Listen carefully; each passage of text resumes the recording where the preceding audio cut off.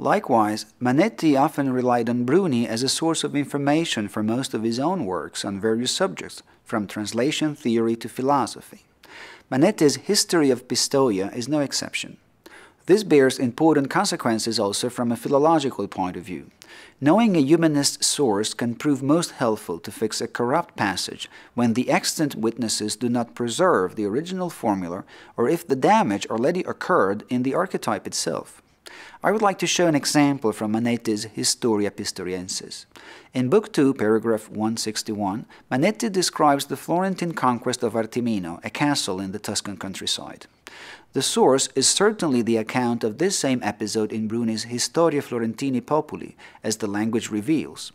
Yet, Manetti's account as transmitted by all 7 extant manuscripts is corrupt, as one can see by reading the following. Florentini, in agrum Pistoriensem incrediuntur, quod licet ab Opidanis egregie atmodum defenderetur, ad extremum tamen incolume sabire pacti, castellum dedidere. The English translation reads as follows. The Florentines entered the territory of Pistoia, that although very well defended by the locals, in the end they surrendered the castles, having been allowed to leave without suffering any harm. The syntax is indeed awkward, suggesting that something must be wrong or missing. I'd like to pause for a moment here before discussing the specific case in greater detail and take this opportunity to encourage you always to translate the text you're editing. The risk with a mere recensio, a collation and assessment of all the exemplars, unaccompanied by a version in your own language, is that your mind, ears and eyes get used to the text after a while, to the point that its prose or poetry soon starts sounding like a mantra, a sort of formula that puts you in a trance-like state. Inevitably, and often without noticing, your breathing and heartbeat change when you read manuscripts, just as if you were practicing yoga. Comparing the copy in front of you with the reference text becomes like a sort of silent liturgy, a psalm that you recite to yourself. This ritual, so to speak, only gets interrupted when a discrepancy catches your attention. It's difficult to keep the necessary level of alertness throughout so as to notice every single variant. It may even happen that philologists read the same corrupt passage many times over without ever realizing that there is something wrong with them, especially if the meaning is not hard to grasp. In this regard, translating can render a great service. By transferring that text into your own language, you have to put yourself in the author's shoes, as it were. If I may add another similar metaphor, when translating you must follow in his or her footsteps. In doing so, it's a lot easier for you to see if the author or the tradition of his text has stumbled. All right, and now enough with this digression, though important, on the need to translate any text you're editing, whether you intend to publish that translation or not. Back to the example I started giving about a passage in Manetti's History of Pistoia. It is probably better to cite this excerpt again, so as to refresh our memory. In Latin, Florentini, in agrum Pistoriensem ingrediuntur, quod licet ab Opidanis egregie admodum defenderetur, ad extremum tamen incolume sabire pacti castellum dedidere. Apart from the awkward syntax, which one could try to justify as a rhetorical anacoluton, although that would not be consistent with Manetti's style, especially in a page like this, the main thing is that too many things do not seem to work in this apparently simple sentence. First, the neutral pronoun quod cannot go with the preceding masculine noun, agrum. Second, Manetti uses the word oppidani, but it does not mention any oppidum after agrum. Oppidum would make perfect sense also because of its gender, neutral, that could go with the pronoun quod. There is, however, a neutral noun in this sentence that the quod could refer to. It's castellum, mentioned at the end.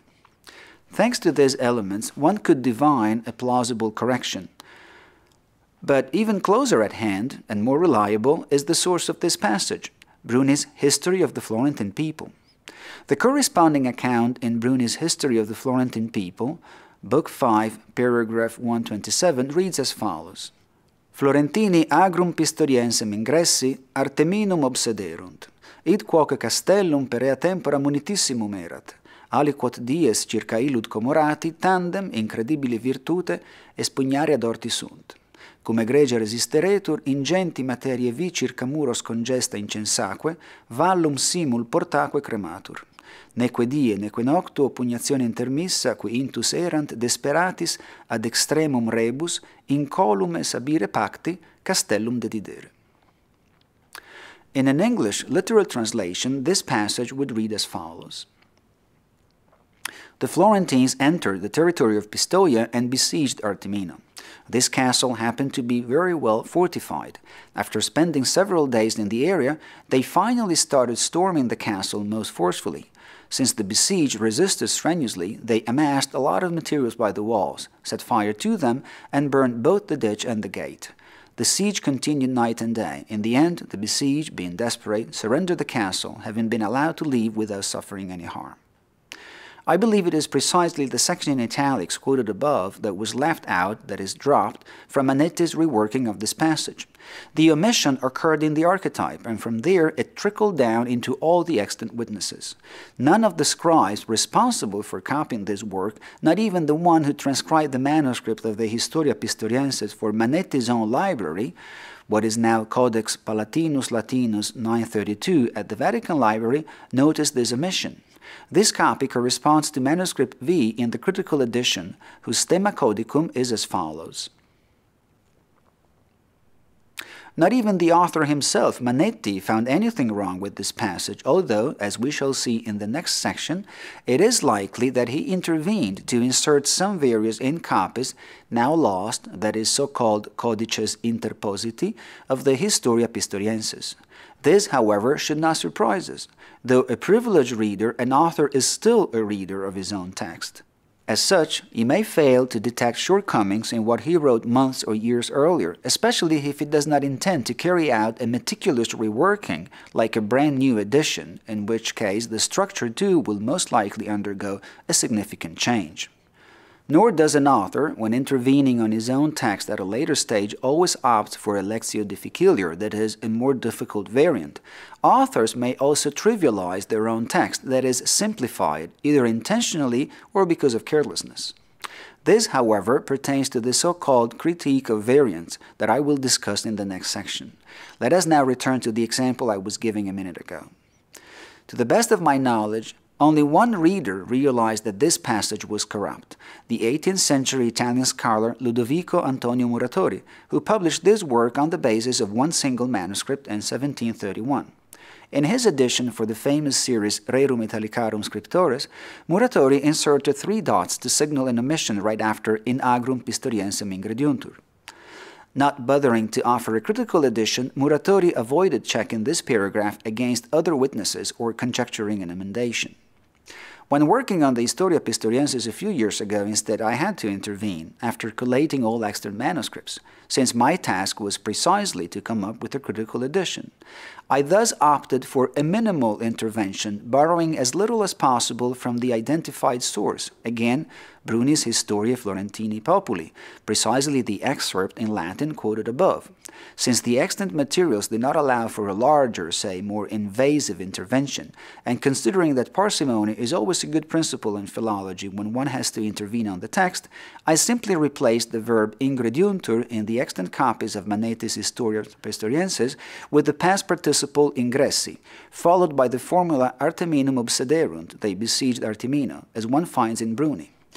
This way, the syntax makes sense, for Arteminum is connected with the neutral pronoun quod immediately following. In its restored form, the passage reads as follows. Et agum Pistoriensem ingressi Arteminum obsederunt, quod licet ad Opidanis egrece atmodum defenderetur ad extremum tamen incolumes abire pacti castellum dedidere. The angle brackets in the body of the text show that those 2 words, Arteminum obsederunt, have been added by the editor. This philological issue is discussed in detail in the introduction to the edition, precisely pages 81-82, discussing the archetype, and then again in pages 87-88, where I explain the editorial principles that I have followed. Finally, in the apparatus to this passage, the conjecture is highlighted by means of simple philological formulas, in Latin, as tradition dictates, reading as follows.